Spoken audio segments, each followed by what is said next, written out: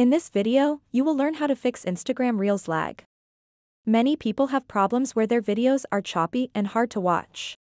If your Reels are buffering or taking too long to load, don't worry. I will go through some simple steps that can help improve the performance of your Reels.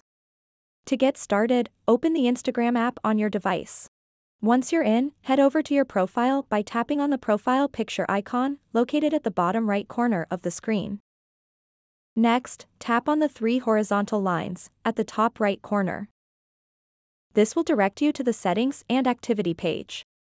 Now, scroll down until you find an option called Media Quality.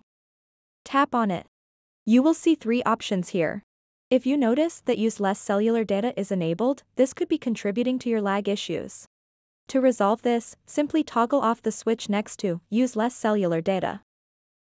If toggling off that setting didn't fix your problem, it's time to clear the Instagram cache.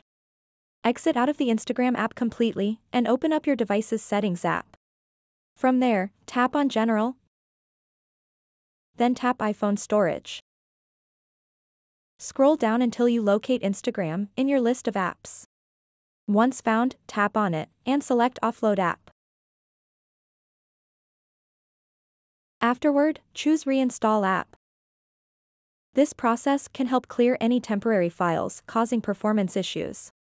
If clearing cache didn't work either, consider deleting and reinstalling the app instead. Tap on Delete App this time. Confirm your choice when prompted.